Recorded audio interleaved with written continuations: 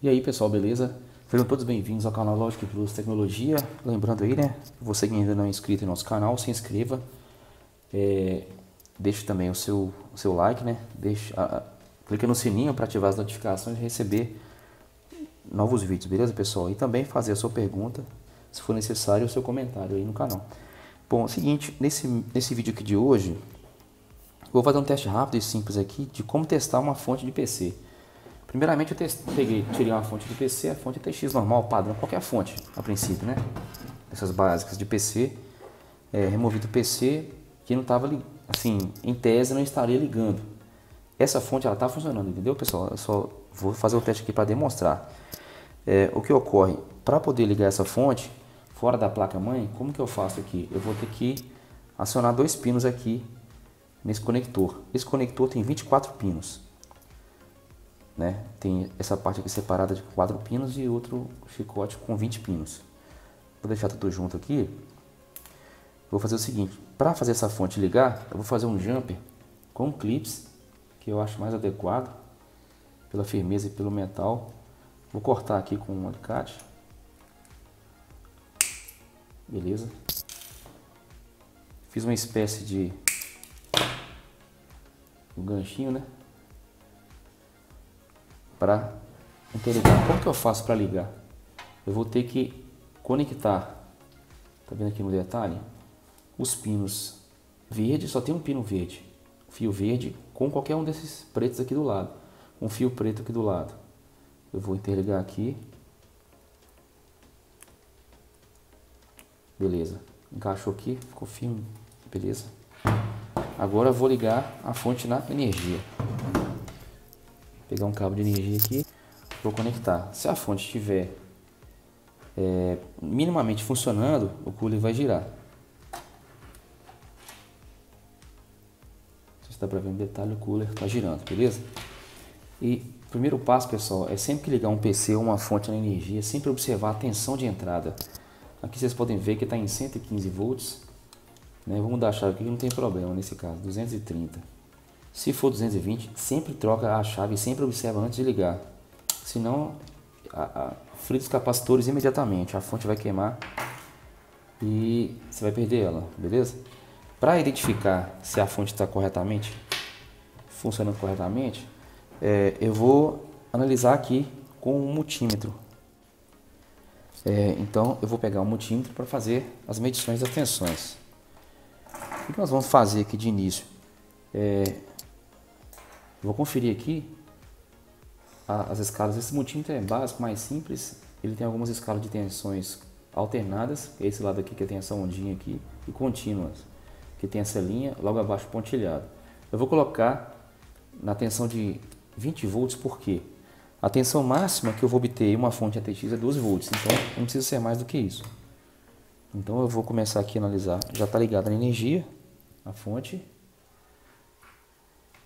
Eu vou fazer o seguinte, o pino negativo eu posso pôr no próprio clips, que ele está no aterramento, certo?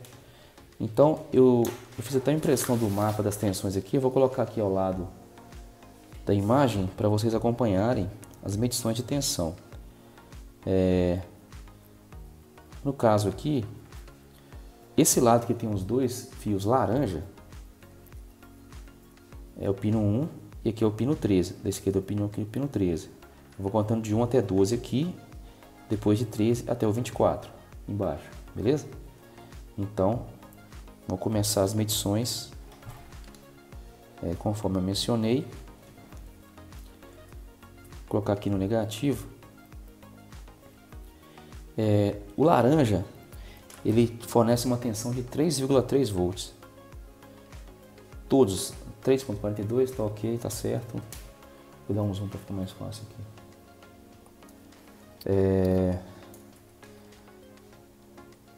Se na fonte, pessoal, o fio for da cor amarela, laranja, que seja, todos os laranjas têm a mesma tensão, todos os amarelos têm 12 volts e assim por diante. Então eu vou recomeçar aqui no pino contrário aqui, pino 1 e no 13, 3,42. Ok. No pino 2 e 14, ele vai dar menos 12, está menos 11, está um pouco abaixo do normal. Pode ser algum problema na fonte. Por que tensão negativa? Porque aqui o neutro é negativo, ele é a tensão inversa. Nesse conector aqui que é o 14, beleza, pessoal? Do outro lado é o laranja, 3,42 correto. Aqui é preto, não vai ter tensão porque já está no negativo, já está no neutro. Do outro lado, a mesma coisa. Aqui do lado esquerdo, no pino 4, o fio é vermelho. A tensão tem que dar 5 volts, está dando 5,12, está dentro da faixa esperada, ok. Do outro lado também é preto. Entre esses 4 aqui que estão entre o clips, o fio é preto, não vai ter tensão. Prosseguindo aqui, no pino 1, 2, 3, 4, 5, 6, 7, 8. No pino 8, o fio é cinza. A tensão presente aqui também no cinza é 5 volts, 5,1, então tá ok. O pino 9 é roxo, também é 5 volts. O cinza é do power, né? E os 5 volts standby. E agora, no pino 10, é amarelo, 12 volts. No pino 11 também 12 volts, também amarelo. E no pino 11, isso. E no pino 13, encontramos 3,42. Semelhantemente a do início, que foi a cor laranja. Agora do outro lado aqui, pino 13. Vou recomeçar aqui, 3,42,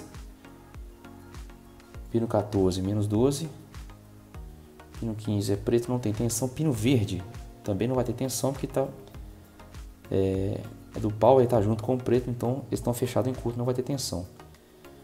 13, 14, 15, 16, 17, 18 e 19, 16, 18, 19 não tem tensão. Vou pressionar aqui novamente. No pino 20, ele não tem terminal, também não tem tensão. No pino 21, vermelho, o fio vermelho, então tem que dar 5 volts, correto. Pino 22 também é vermelho, 23 também é vermelho. Esses três tem que dar 5 volts. E no pino 24, o fio é preto, então não vai ter tensão. Beleza? Tem uma coisa a ser observada, pessoal, que é o seguinte. Aqui nós estamos testando a fonte fora do computador, né? Se eu tirar aqui, desenhou, desligou ela. Eu vou medir aqui, não vai ter tensão nenhuma. Para fazer a próxima medição, se possível, é interessante a gente testar a fonte plugada na placa-mãe, no computador com ele ligado. Se tiver disponibilidade física para nós inserirmos os pinos do multímetro aqui na fonte e medir na placa-mãe, é interessante fazer, porque a gente vai observar a fonte com carga, né? A máquina ligada com a placa-mãe funcionando, alimentando HD, DVD, enfim, os dispositivos que tiverem internamente ali no PC, beleza, pessoal? Então esse aqui fica sendo a parte 1, né, desse vídeo de medição da fonte e teste da fonte ATX. Essa fonte aqui eu já testei em uma máquina, está funcionando 100%. No pino azul, que daria menos 12 e deu menos 11, está um pouco abaixo do esperado, mas a máquina liga e funciona satisfatoriamente. Então eu não condenaria ela a princípio, beleza, pessoal? E no mais, eu espero que essas informações sejam úteis para você. Agradeço por assistir o vídeo até aqui.